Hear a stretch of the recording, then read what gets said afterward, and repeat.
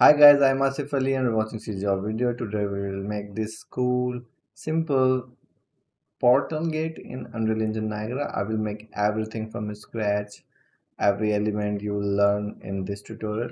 And by the end of this video, you will be able to create by own if you are new uh, this tutorial. If you are not new, you will still learn something new in this tutorial. So let's dive in.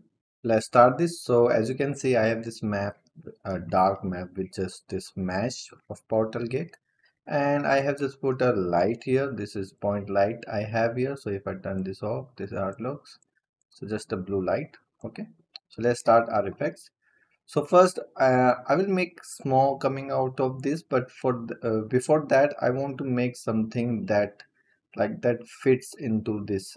So what I'll do, I'll just make a material, and before that let's go here in the Niagara, take the empty NS portal, and I'll just take the one particle. So I'll just take the burst. It should spawn once, so in the life cycle I'll loop behavior once and make the life infinite by going particle state, turning this off. So you will have one particle that will be there forever, and I will change the size, maybe I don't know how much. We will check.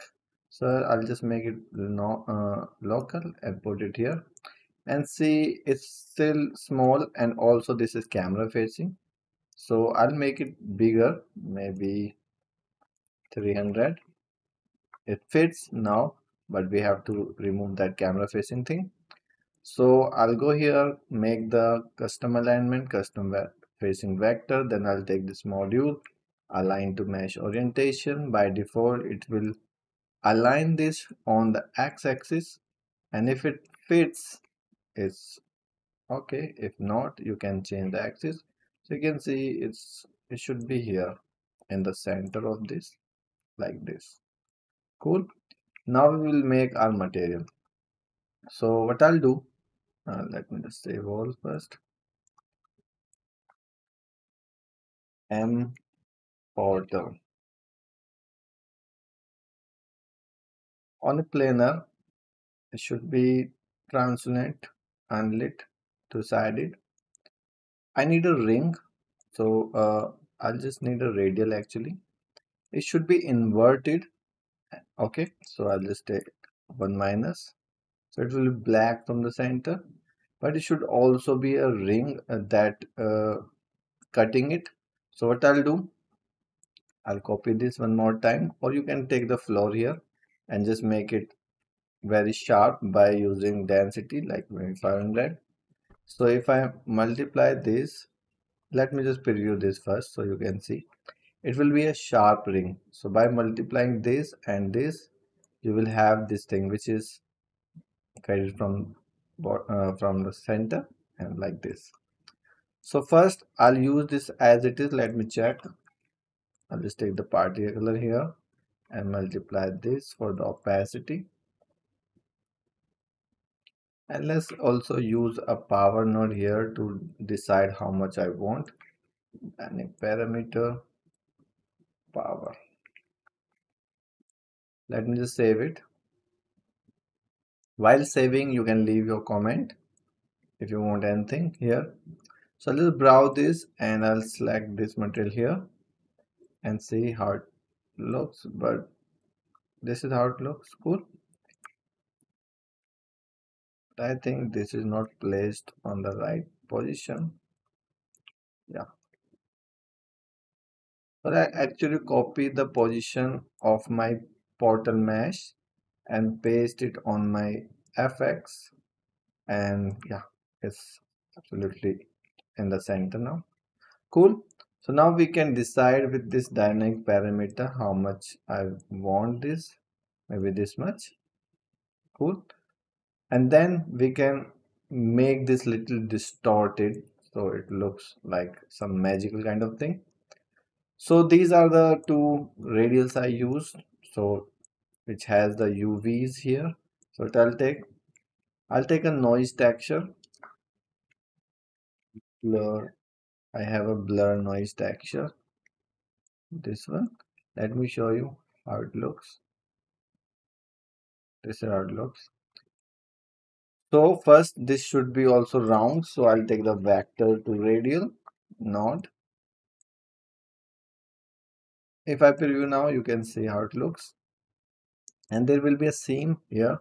If you want to remove that, select your texture and use the flavor.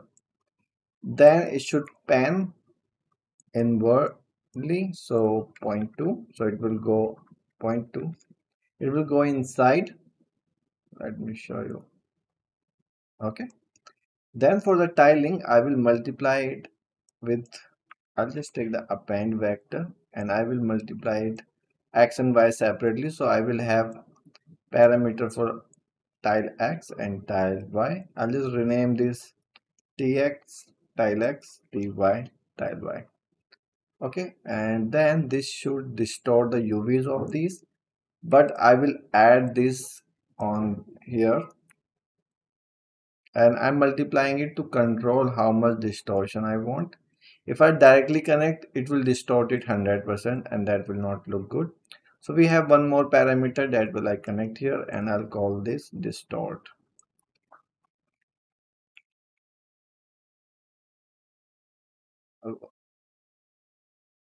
Actually, we need to just distort the this one, not this, because this is just a mask of round shape. Okay, so we just need to distort that. Let me show you how it will look. So it's saving. If you okay, so now here, crash it.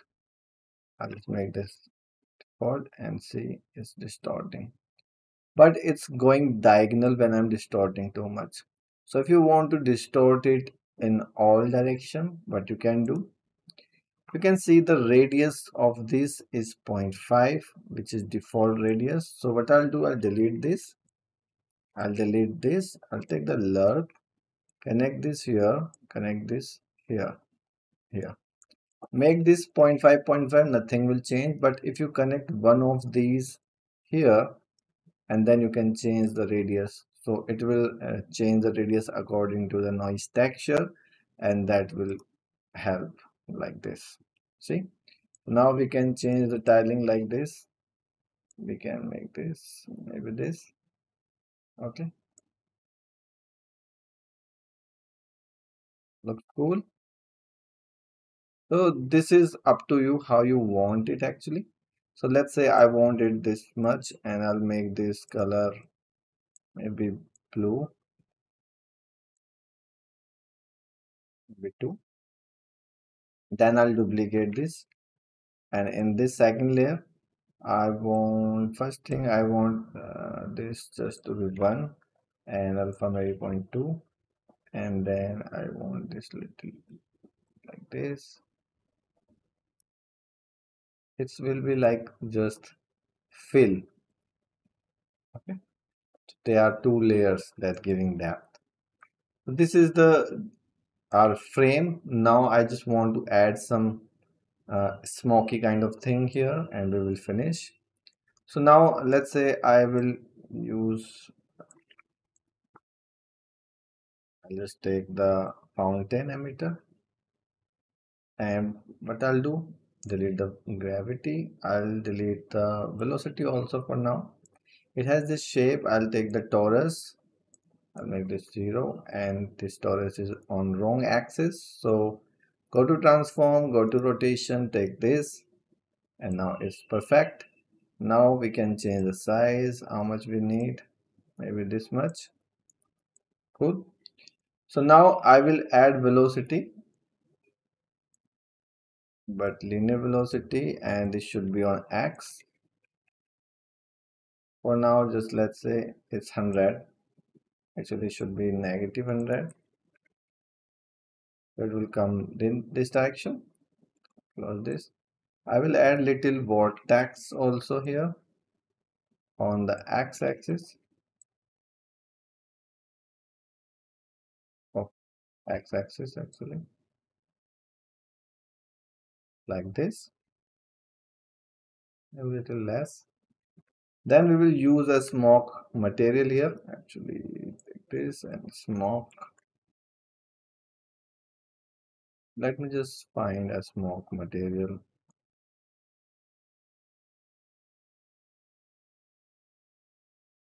So I have this, although we can use SubUV, but I will use this, which is SubUV but not sequence. It's just random frame from the Photoshop cloud pattern. I use it a lot in my lots of tutorials, and I have also a tutorial how to create this. So I'll just browse this and I will use it here.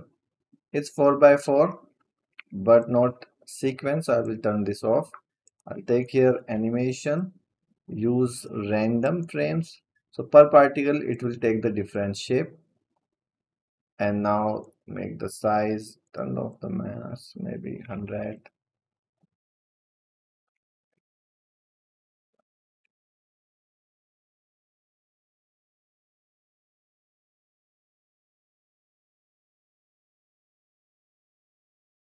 I will add little gravity, I think.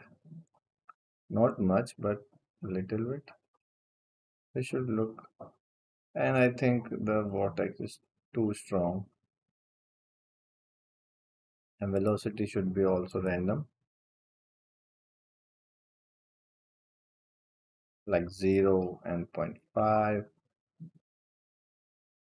Yeah, so it's giving a depth very well. And now I'll make this also blue. And they should be fade in, fade out. So at point 2, 0 to point 2, it's fading. Now we have this, it's giving us volume. You can change the size if you want, like Korean red. See? Giving us that volume. Cool.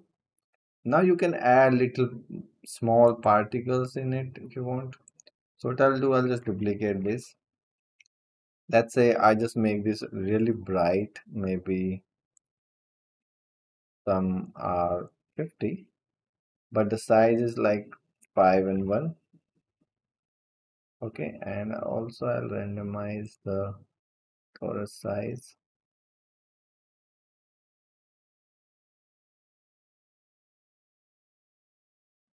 Let's say sorting 1, velocity maybe small velocity like this, and I will also add some curl noise in this one, maybe 200. Let me animate this also. So if I just show you this one, this is how it looks cool, right? So we have small particles.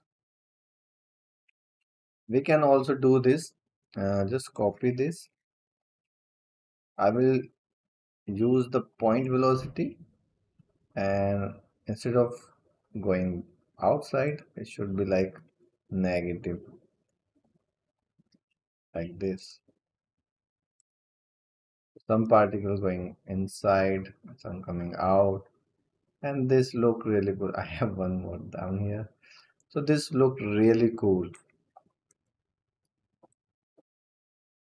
It's very simple but looks very cool.